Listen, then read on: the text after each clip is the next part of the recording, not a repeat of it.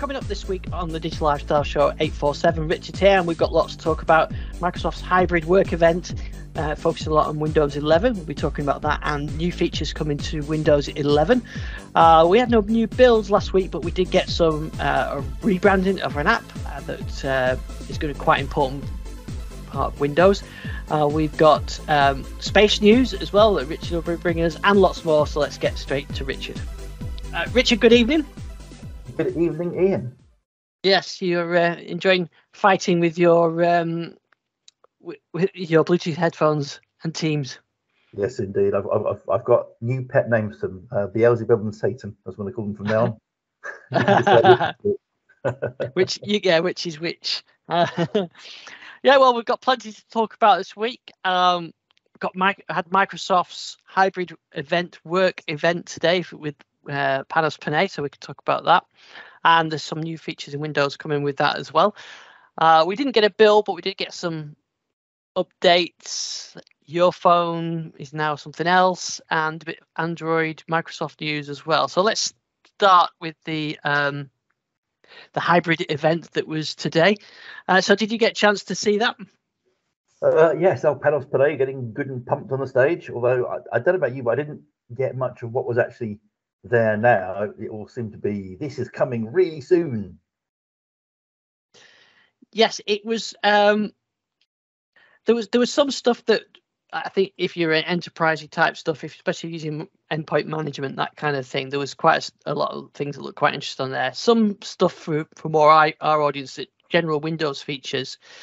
The stuff is there coming. Some of the stuff's coming, and some stuff we don't know when it's coming. So one of the things that they did show off was the new home page in File Explorer, which it kind of quietly been testing for some time now. And I can actually show you this because this is already available for Windows Insiders. Yes, although didn't get yanked out of the inside side of builder when they went from dev channel to a beta. Was it still in? Yes, you did. You're right, but I think it's back in there now. Let's. I should be able to just hover over the window and share the screen, shouldn't I? Because I'm in. Beelzebub and Satan together. Yes. Yeah. So there we go. So this is just a virtual machine that I'll run it on here. But yeah, the quick access now shows recent files and favorites.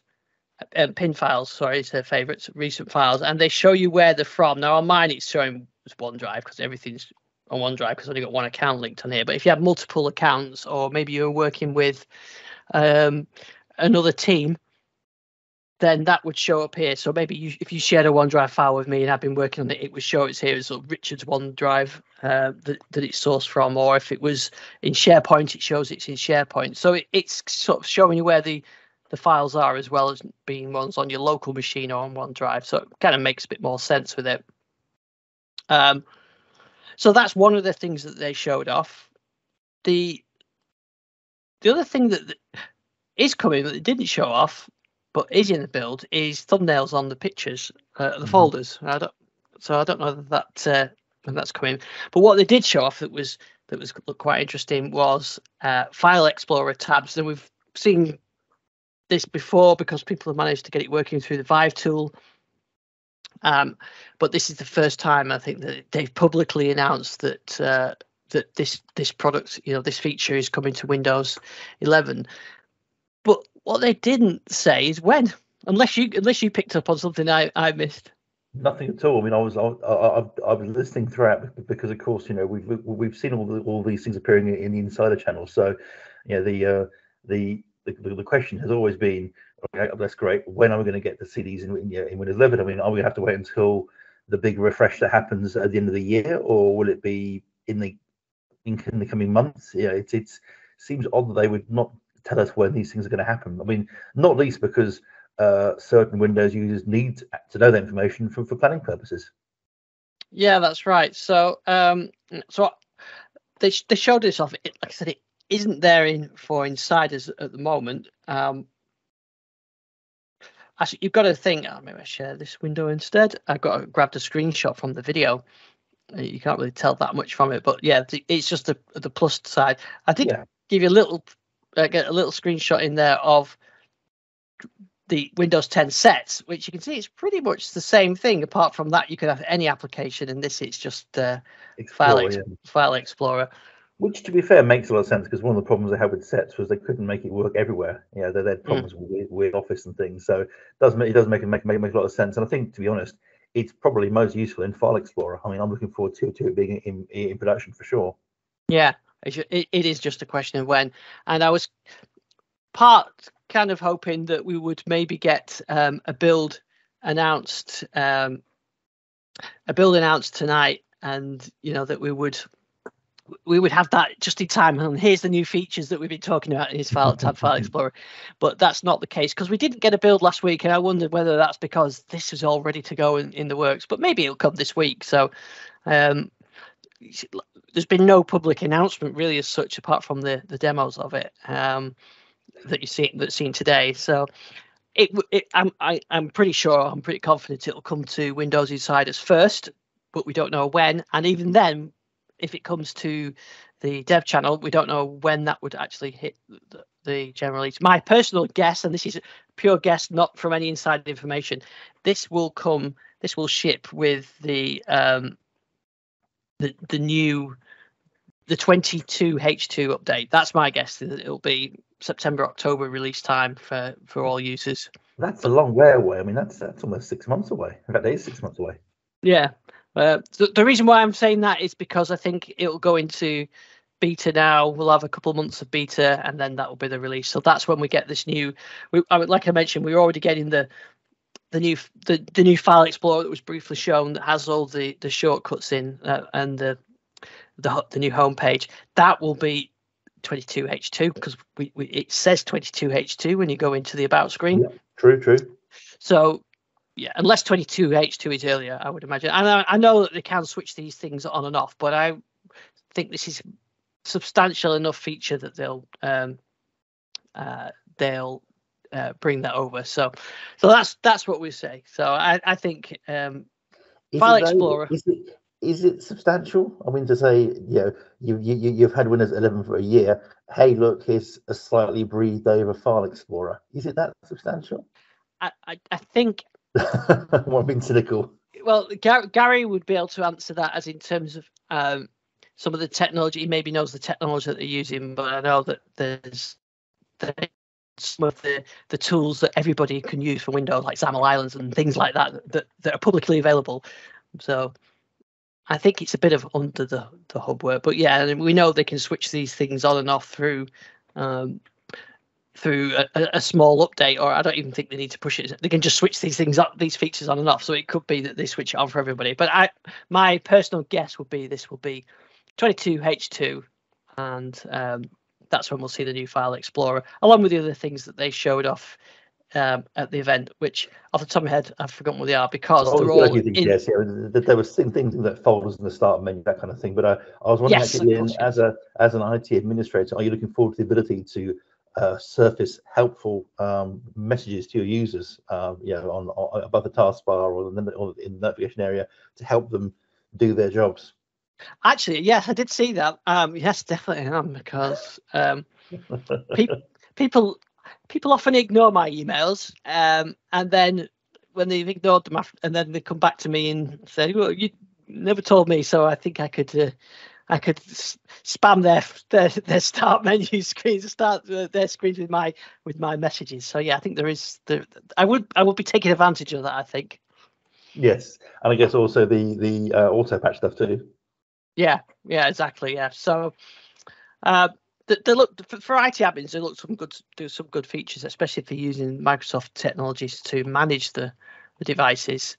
Things like some of the Windows 365 stuff, and the if you go to sign into a page that's trying to steal your Microsoft credentials, there's an alert and what system is actually providing that. But that looked quite interesting, looked quite good as well. Mm-hmm. Cool. I mean, of course, I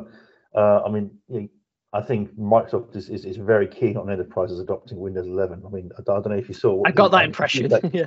What the duplex stats were like, but Windows 11 adoption's gone pretty much flat recently. Yeah, and pretty much that's pretty much because of hardware. Although I've noticed recently new machines that I've been getting at work have come with Windows 10 and 11, and then when you just first power them up the first time, you can decide. But there is some user education to do around Windows 11. So if enterprises err on the side of caution, which they probably should do, then they'll be going with Windows 10. And I got the feeling once Windows 10's on a device, even if it's capable of Windows 11, you're not going to go and wipe it or upgrade and put Windows 11 on it at any point in its life cycle. You're going to let it run its life cycle on Windows 10. So I think probably for enterprises, they'll introduce it over the next X amount of maybe months, years. But once Microsoft stop shipping devices with Windows 10, that's when you'll see the adoption increase. So when you don't get the choice to backport it, or at least you don't, currently the default is Windows 10. Would you like Windows 11? No. Okay, carry on. Maybe at some point they switch it around and make it so it's Windows 11, and if you say you want Windows 10, well, they make it so that it's a bit. You need an enterprise agreement or something. Because I mean, obviously, mainstream support for Windows 10 ends in 2025. So, at what point do you as an administrator reckon Microsoft will just stop giving users that option? Is it like next year? Do you reckon the year after? Yeah, you're going to want to have at least 3 years of support, aren't you? Yeah, exactly. Yeah, I mean, I'm trying to think back to Windows. Something similar was maybe Windows 7. Windows 7 was offered quite a long time, wasn't it? Yeah. There's less. And if you pay Microsoft, it's still going on now. Yeah, exactly. Yeah. So there is a bit of training. Maybe there's a few more features that need. The start menu is almost there now, I think, to feature comparable with the previous versions. There's only a small. When I look at sort of the user base that I come in contact with, very few use the start menu, but those. Most people pin it to the taskbar at the bottom or have a desktop shortcut. People aren't really customizing the start menu to the degree that the change to Windows 11 would be a massive inconvenience. But we do have the odd people that move the taskbar to the left or to the right or to the top, which you can't do at the moment. But it's not a huge amount of people. So yeah, I'm not sure when did Microsoft stops include, or when did Dell or HP or whatever stop including Windows 10 images on those brand new devices, or they make it so it's hard harder to stick. That's what the thing is at the moment. It's very easy to stick with 10 at the moment, but at some point they're gonna have to, like you said, they can't do it till 2024. Well, exactly. Yeah, of course, the problem is administrators will go down the easiest path, and at the moment the easiest path is definitely Windows 10 because it's what all their tools are in, everything works fine, and they're very used to it. But I guess perhaps today's event was Microsoft nudging people towards Windows 11 and said, "Hey, look, it's lovely over here in Windows 11. Come join us in our Windows 365 world."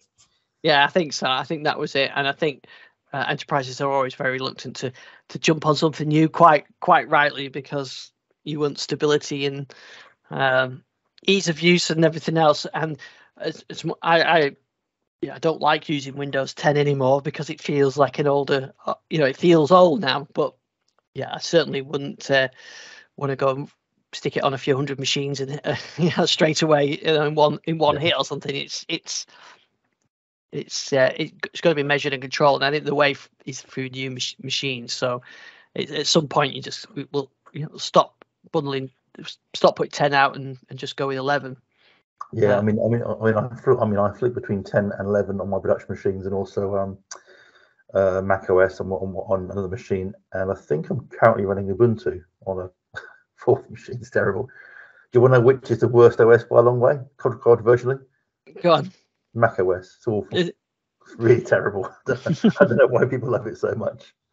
It's pretty difficult to use compared to even compared to Ubuntu, which is fairly has its own special wrinkles in it. But certainly it's whereas 10, 11, fine. I mean, Windows 11 feels perhaps more like a Windows 10 with safety wheels on it. Perhaps, I don't know. It just feels if it was a bit sort of softer and roundier and more cuddly, but also I can't do all the things I used to do as easily.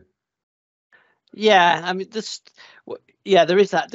I think it's once you get used to Windows 11, you go back to Windows 10, it's a bit jarring. But I do use 10 pretty much all day, and then when I'm not on sort of day job, then I use 11 all the time. So, and then I've got my music recording machine, which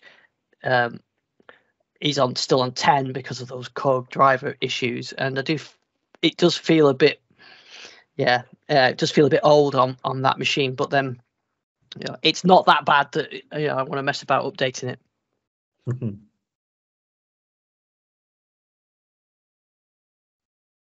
So yeah, I think you're right. That event today was definitely seen as a okay. We launched Windows 11 last year, and we let consumers buy new machines with it. Now it's your turn, enterprises. I think that's what it was aimed at. Exactly. Yes. Yeah. And I think as you said earlier, it's quite clear that Windows 11 growth has been dropping, or it would slow to a standstill. Really, I guess, as all those who can upgrade have upgraded. Now we're down to users buying new machines. So it is time for enterprises to make the jump as far as Microsoft is concerned, because it's unusual to see, I think, a new version of Windows actually now be overtaken by older versions of Windows, I suppose. I guess we're in that from the Windows 7 days and Windows 8, where Windows 8 never really got traction. Yeah. And these changes that they're making to Windows, I like the folders in the start menu and all those kind of improvements are good, and some of the audio Bluetooth types improvements. There's a lot of little subtle changes that they're going to make this 22H2 update well worth it. But maybe that's when the enterprises will start to look a bit more. It's been around for a year. The first patch has been released. I mean, that's what you used to say, didn't you? You always wait to the first service pack before you deploy a Microsoft operating system. I mean, there's no way you would, as an enterprise, be going anywhere near Windows 11 until it's been out for a year, for sure. Yeah. So this probably is where that starts. Yeah. Interesting. I saw the some stuff around the cloud PC. What do they call the Windows Cloud PC, where you can sign into either of those, and they mentioned in the future they're going to have an offline, online, and I think offline mode. I thought offline mode was Windows, which is just a PC. But yeah, I can see perhaps that's where the future's going, where future versions of Windows are more like that cloud PC version, and there's some synchronization.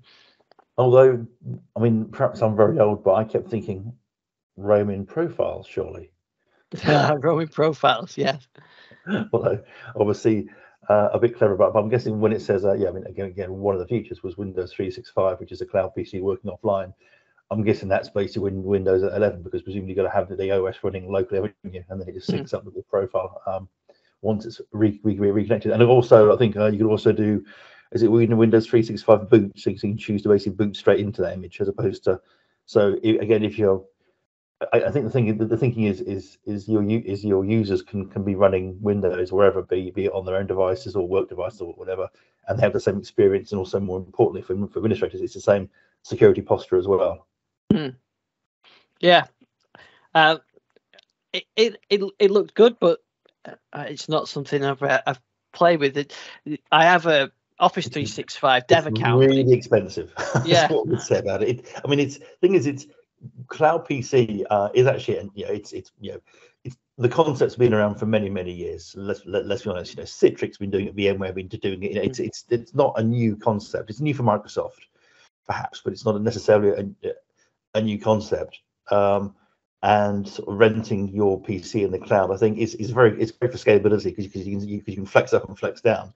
But to rent a PC that's of a decent spec in the cloud, you do end up spending a lot of money per month. It does mount up surprisingly quickly. Yeah, you're right. Yeah, and it's something that I'm not sure. It's not going to be something for consumers at the moment. Maybe in the future it would. Just like Chromebooks, I can imagine you can get a low spec Surface, what are they called? Surface laptop.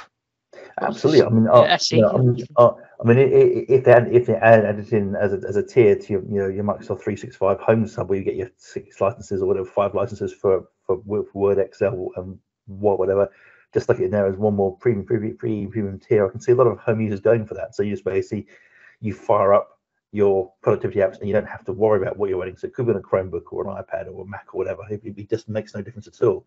But at the moment, the cost is a lot. It's too much. Certainly, interestingly compared to how much, say, xCloud costs, where you're running space on you're renting space on Xbox is running some data somewhere, and that is relatively. It's still not cheap, but it's relatively inexpensive compared to a decent PC on cloud PC. But again, maybe that's going to change. The pricing will perhaps get updated, or maybe they'll just add it in as tiers, because I think the auto patch, for example, we're getting very enterprisey here. I believe that's an E3 enterprise option, isn't it? So again, it will just be part of the subscription. Yeah, which is the E3 is not that expensive. That's one of the lower price ones, isn't it? Yeah, exactly. Many enterprises are going to be running that. So I do wonder if perhaps they'll look at doing something similar with cloud PC to make it even, and that could make it very attractive then. Yeah, definitely.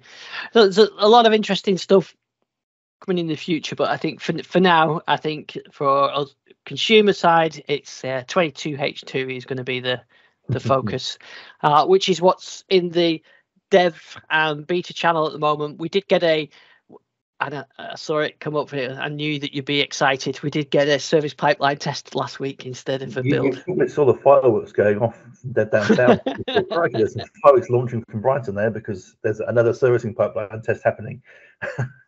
And that was 22581 is the current dev beta build. So we got 22581.200.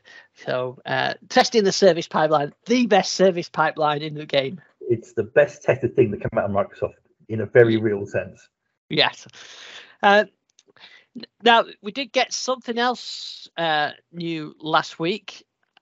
We got another rebrand and some new features depending on which ring you are on, and that is your phone is no more. Yeah, they've axed it, and it's been reborn as Phone Link. I guess because saying your phone except not the iPhone was too much of a mouthful to say. So yes, this is your phone has been rebranded as Phone Link, and now it is all about. I mean, they do mention iOS a bit, but really it's all about Android, isn't it? Yeah, it definitely is. So yeah, it's been renamed Phone Link from your phone, and the application that you installed, I think it was called Your Phone Companion, is now called Phone Link, a PC Phone Link. I think it's called something like that on Android now. That's right. And isn't there a QR code as well you can sort of scan to set things up really fast?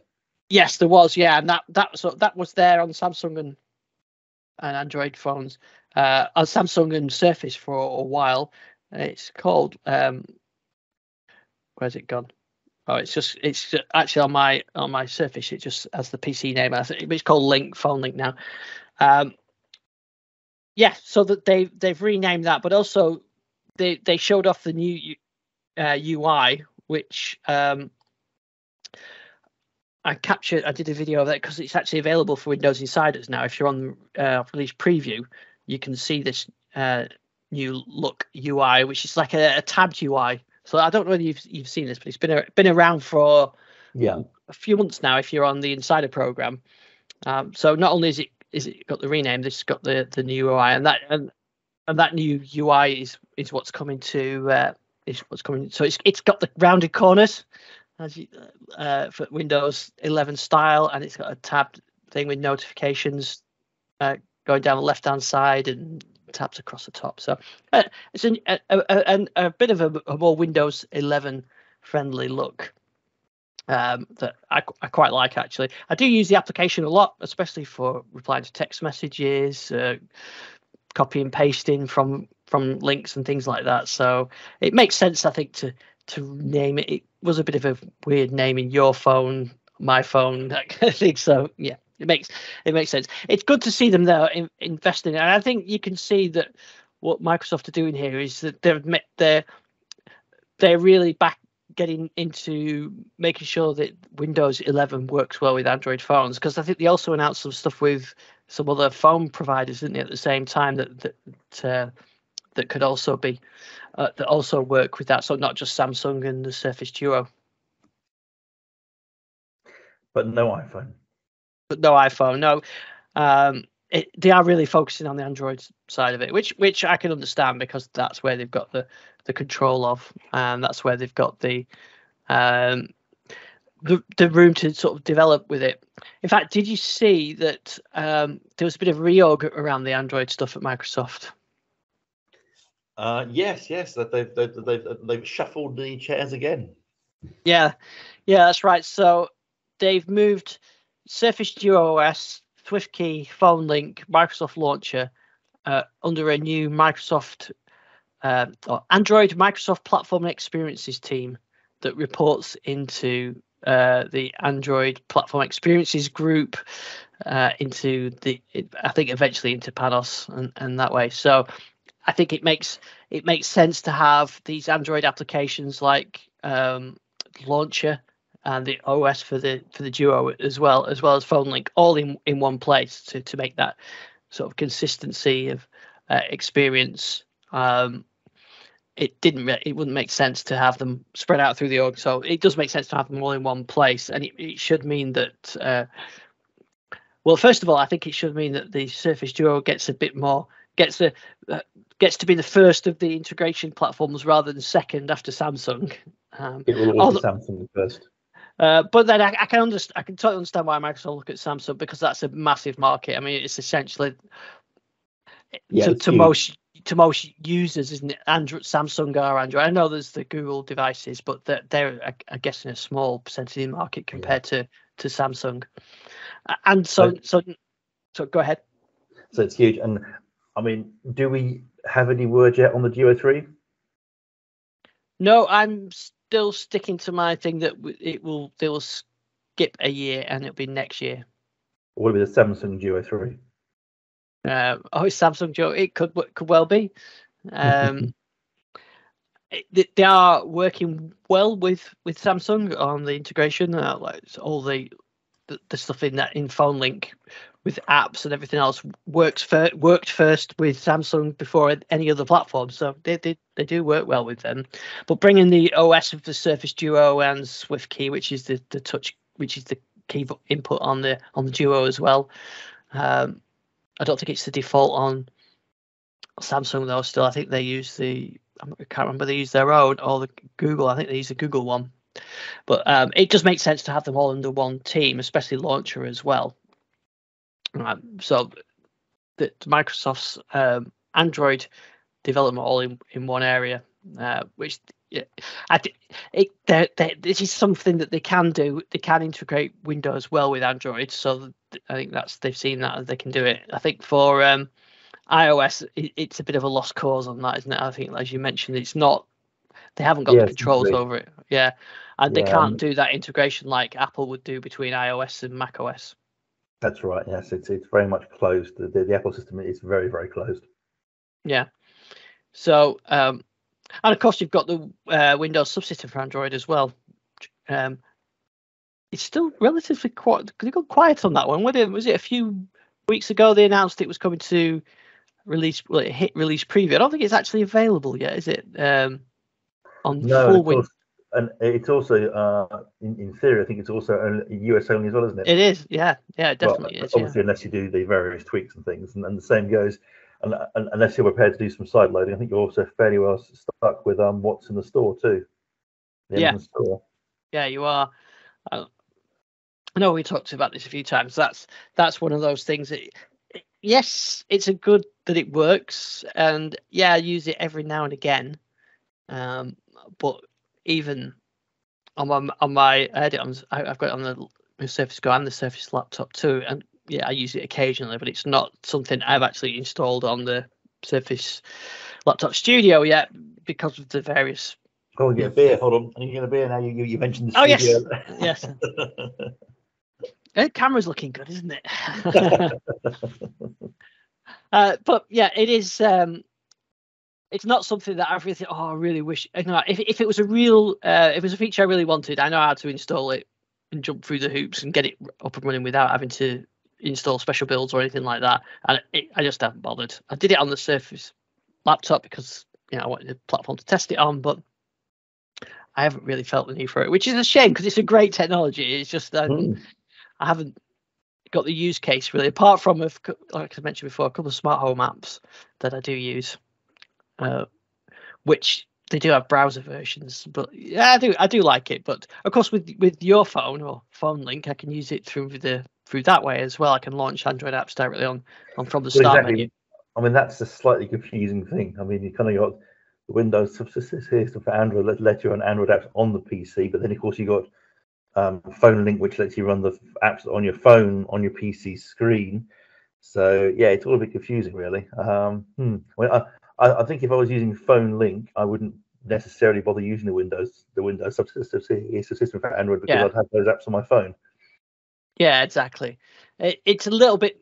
It's more native feeling, but yeah, it's not enough to warrant me pushing the laptop studio onto the inside of Ring. So just yet. So yeah. Maybe when 22H2 gets to release preview, maybe I'll do it then. But it's more a case of, hey, aren't our engineers clever? Yeah, it does feel a bit like that, and I'm glad they've done it. But it's an engineering tool. It's an engineering tool to force. Don't get me wrong. Yeah, but I think the future for Windows and Android is more around the integration between the devices between your phone and your PC. That seems to be more the future of it, rather than running the Android apps on your PC natively. It seems to be tying your mobile device with your PC and having them work together well is the best, because everyone's got a phone. It's not like you're not going to have a phone, is it? Nowadays, everyone's got a phone. Maybe unless we all go back to using Nokia 8210s or something. What was the one with the slide down keyboard that was like the one for the Matrix? That's fine. I remember when I first got one with the Matrix one, with the slide down keyboard thing, and it had a WAP browser on it, and I was thinking, amazing, I'd be able to get the Formula 1 qualifying results when I'm out and about in text. Happy days. Yeah, at a more simpler and civilized time. Yeah. So anyway, Microsoft. We'll see what comes out of this reorg. It always takes a bit of time for everything to take effect, and sometimes it actually makes no difference at all. So we'll have to wait and see. I saw some wag say the day's got to wine it, therefore it must be time for a reorg.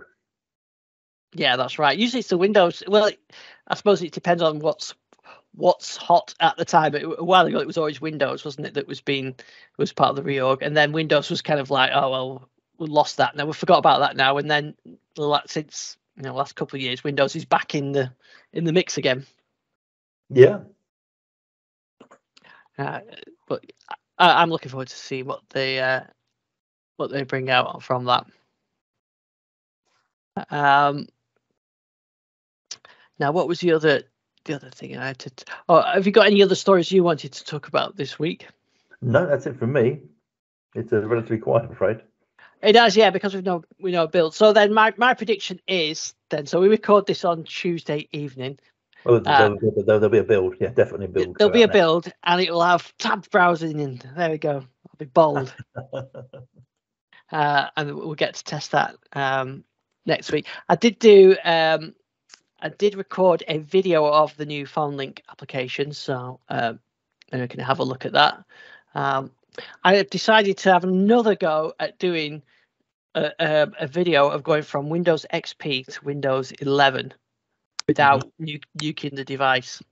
I'll have another go at it, doing it. Did you? I've just started. I've just got Windows XP installed. Last time I got as far as Windows 10 and then couldn't go from 10 to 11 because of Gen 1, Gen 2. So, and then I accidentally deleted all my checkpoints. So I'm going to have another go and not delete checkpoints this time. I think that's the plan. Oh, cool. Oh, hey, I can tell you one thing I have done this week. I'm currently in Toulouse today. Oh, yes, you said yes. And that's because I went to Airbus to go and look at the Jupiter Icy Moons Explorer, which is due for launch next year. Fantastic. So was it a really big hangar that you've gone to? Yeah, well, basically they had it in their what they call their quiet room. It's kind of like a room where you maybe test a mobile phone antenna, but in this case there's a whacking great spaceship in there. although without its solar arrays, because they are enormous. So this thing is going to go out to Jupiter and be solar powered. So it has the world's biggest solar arrays. They're massive. But yeah, it's cool. So it was put in this room, and the purpose of this is they've got all the instruments on the spacecraft now, and they want to see what happens when they turn them on, if there's any interference. So they kind of put them in his room, which when you sit up is the quietest room. There's nothing. There's no electromagnetics, nothing at all. They made us hand over watches and phones and everything, but when we went in there, so you can't take anything at all. You might upset the spacecraft. So and that's the testing they were doing. But yeah, it's a big old beast, that's for sure. And it launches 2023. It's got, I think, like an 8-year cruise via various sort of slingshots around planets like Venus and Earth and things to get to Jupiter. Then it goes into orbit, and then it goes past Callisto, Europa, and eventually we'll end up in orbit around Ganymede.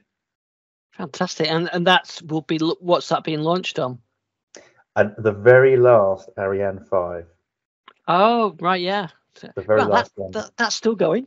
Still going, yeah. It's still going. It's hopefully. I mean, they better be flying the Ariane 6 fairly soon, because obviously Amazon have announced today that they've bought up a massive amount of rockets to launch their Project Kuiper, which is their version of Starlink. Right. And I think it's like 83 launches they've bought, but thus far they've got 9 booked on Atlas 5s, but the Atlas 5 is finished.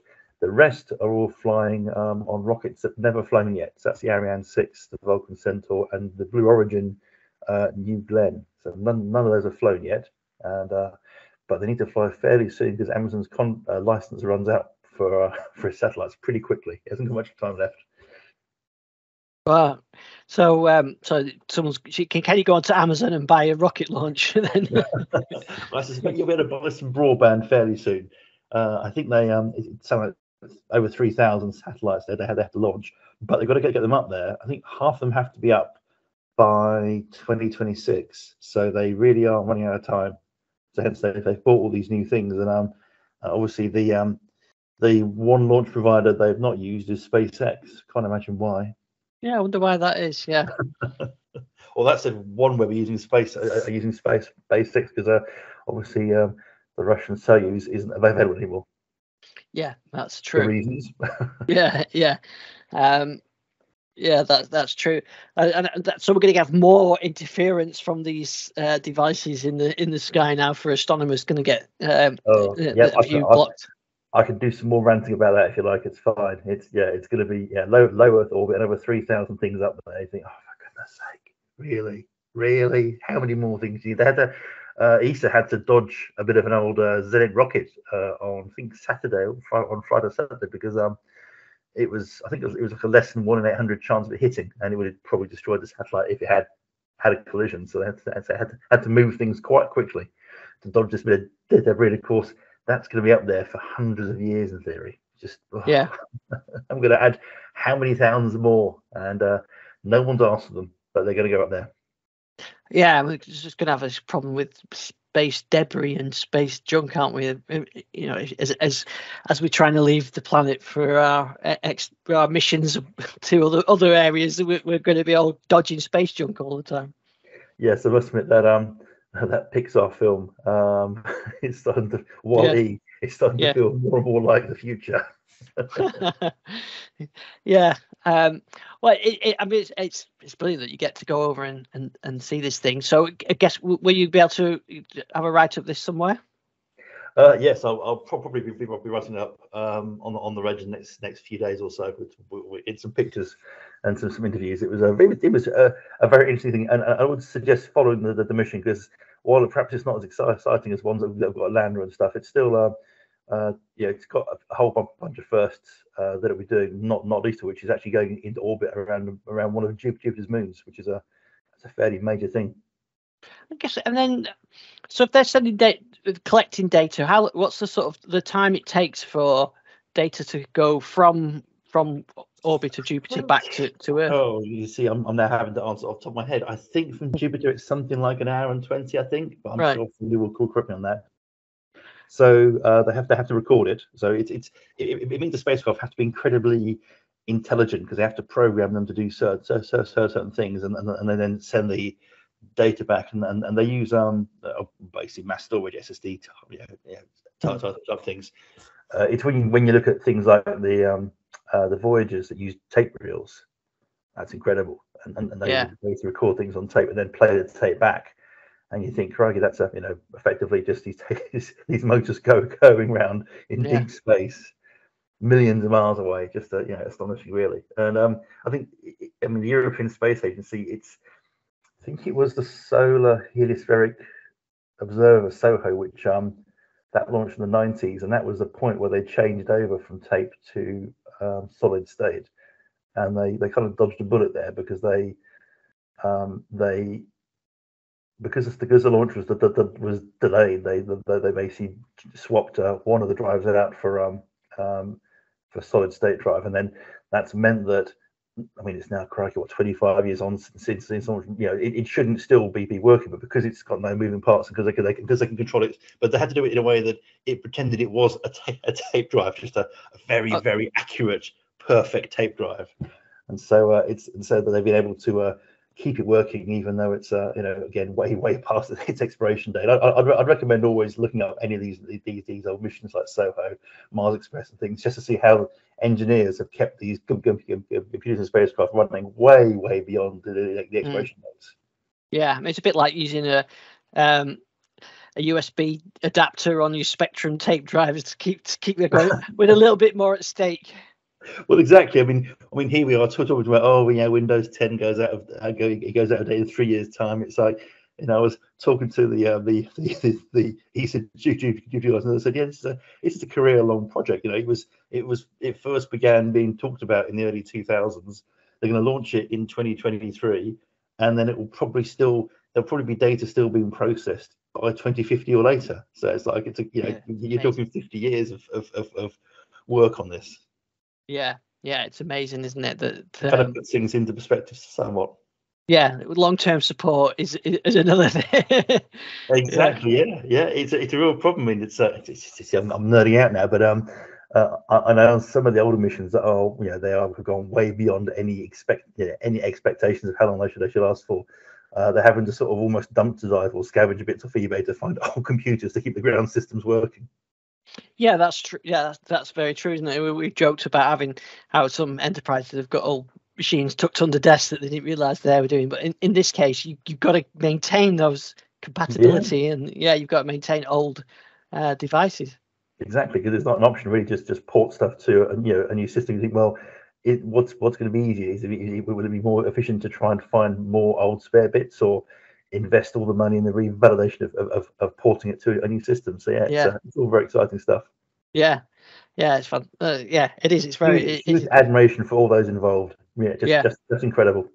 Yeah, absolutely. Well, I look forward to reading your article on that, and then I'm following along when that launches. There's so much happening in this area at the moment. Yeah. It is. It's quite. I think there's been talking to some people today. There's been a very definite sort of push as a result of what's happened with the Russian situation in Ukraine, because suddenly all the things that people had grown to depend on just aren't there anymore. Rocket-wise, Russia built a lot of the engines used by rockets around the world. So suddenly, countries are having to rethink their priorities and really accelerate programs. Ariane 6 is a great example. It's like that. Somehow they've got to find a way of getting that not only on time but scaling it up, because suddenly you haven't got the Soyuz rockets, the Proton rockets, which had been there. They may not be available again for many years. We just don't know. Yeah, absolutely. Yeah, I think this is a big topic, but this with Russia has meant that, and not just that, but also with COVID in China and lockdowns and everything else, enterprises, businesses of all governments are all looking at some. We had the mass globalization, and in some respects it's rolling back. That, isn't it? A bit more like with Brexit and everything. A bit more decentralized or back to regional again. So these things come around in some respects, and I suppose something like the space program is just a massive. The lead times on things like that are immense, aren't they?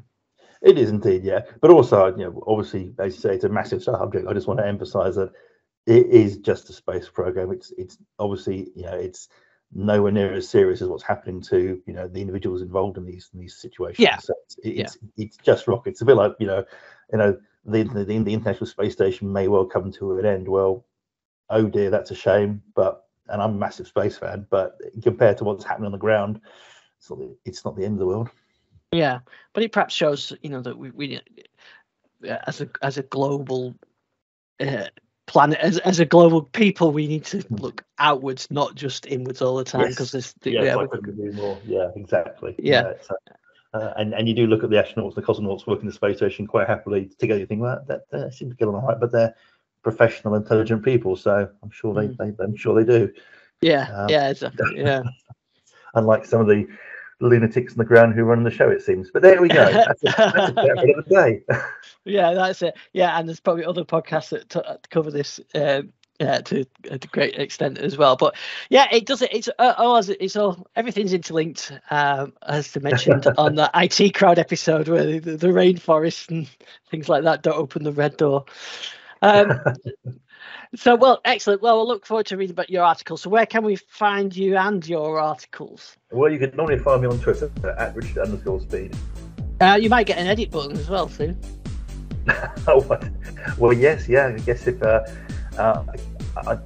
again we're straying into all the politics here, but with Elon Musk buying a big chunk of Twitter, I must admit it's a bit worrying, isn't it? Because he has used that platform to do some things that maybe are a bit dubious, but yeah, that's something else for another show as well.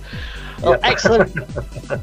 Well, hopefully, yeah, that's right. Well, we'll be back with more down to earth topics like File Explorer tabs. That's more my thing. Exactly.